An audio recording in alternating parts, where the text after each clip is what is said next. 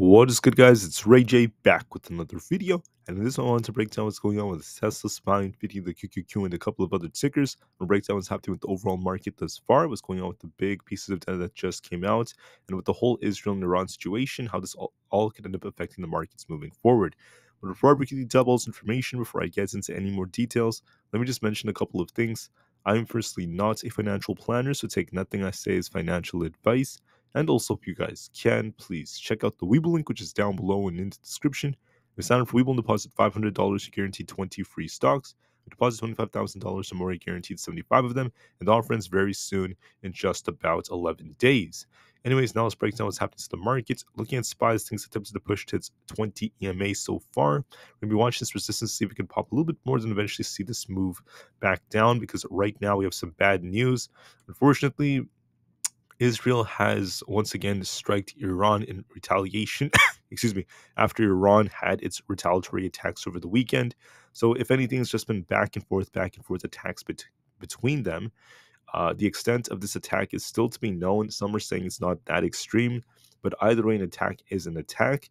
And Iran is not really giving us all the details about the full extent of the damage yet. It may take some time until that comes out. So I just want to say that this is horrendous news, because Iran is going to most likely respond, okay? Iran is likely not going to just back down, sit around, and let this happen. The situation is just remaining very, very tense, highly escalated, and that's what matters for the market most. Once again, I don't like to pick sides. I don't like to say where this is all starting from or anything like that. I'm just simply saying that both sides are attacking each other. This is not peaceful, and this is very, very negative for the stock market and our economy, because as time goes on, if these attacks persist, if Iran strikes back as well, crude is going to start increasing soon.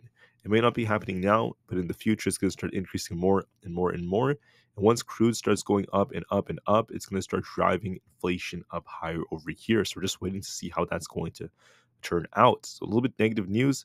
Today is also Friday, April 19th, 2024. We have one Fed speaker at 10:30 a.m. Eastern Standard Time. Besides that, there's not a whole lot of data coming out. American Express just announced its earnings. Then we have big earnings next week, like big tech. I'll talk more about the big earnings for next week a little bit later on. For now, for American Express, they did relatively well. Ended up beating on many expectations, with their net income hitting $2.4 billion. And then we also had $3.33 per share, which is not bad whatsoever. That's another increase. So we had some pretty good earnings from them. Hoping to see if this continues.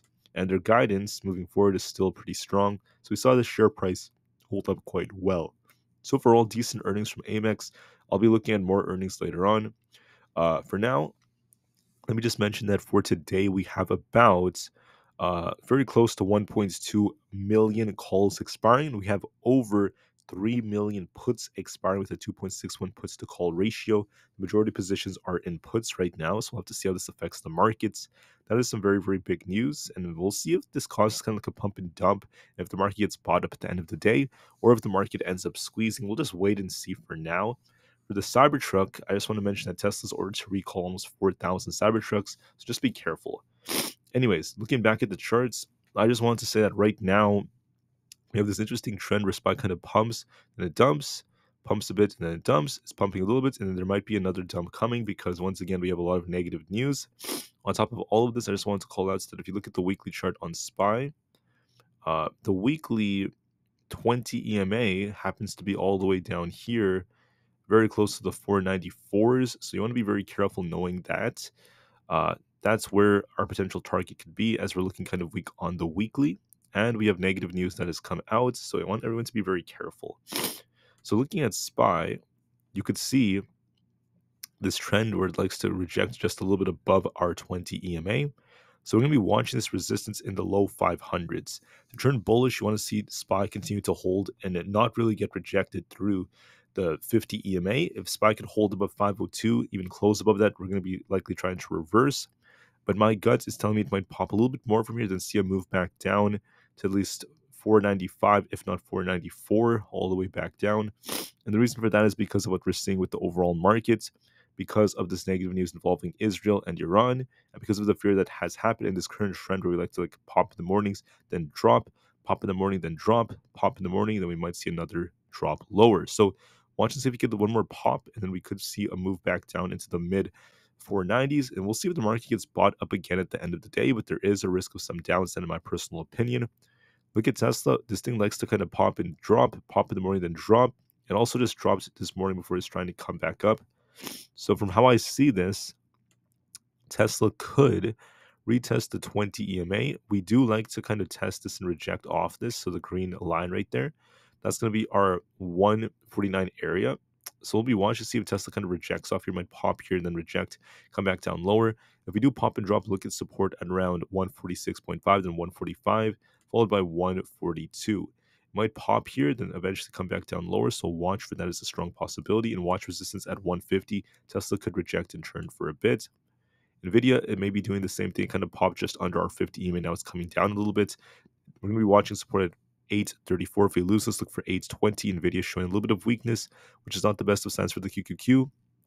The triple Q loves to reject off our 20 EMA. We had 1, 2, 3 rejections off that. We're testing it right now at 423.8. If we reject off this, look for a move back down towards 420, if not 418. There is a risk of some downside kind of popped and dropped here, so watch for that. And then we also have a few more, such as like Aapl.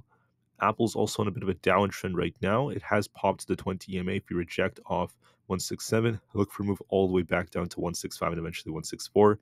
We could retest this and start dipping, so watch for that very, very carefully. Moving forward, we also have a few more things worth discussing, like Coinbase. Coinbase has this range right here. As we try to push, look at this resistance. Do we end up projecting very close to 228 to 225, this resistance zone right here? If that's the case, we can be making a move back down. So watch 222 as support. If we lose that, it's going to dip lower. For Amazon, could push a little bit higher. We're going to be looking at resistance at 179.5, followed by 180. In that range, we could reject and start sinking lower, so watch for that very carefully. There is a slight downtrend on the charts. I could actually adjust this a little bit. Slight downtrend over here, so watch and see if this persists. Could pop a bit then drop, so watch for that. Meta also has a slight downtrend. We're rejecting off this resistance. If we hit this, if we fail to break past 508, look for a move back down towards 497. So just be careful and just know the market has a risk of downside, at least for now. So the market may dip a little bit, but as for popping and dropping, but just know that at the end of the day, things could change with all these puts expiring. So we'll see if the market kind of pops and then drops and later on gets bought up. But I'll wait for now. Just know there's a risk of downside because the situation in Iran still remains very tense, also with Israel. So we'll be very patient for now. We'll see how things go, and just know there is a risk of some downside for today. All right, guys. So we'll see what happens. The market opens in about 15 minutes. Have a great day, guys, and I'll see you guys very soon in just a few hours. Thank you for listening. Get ready for some high volatility, and peace out.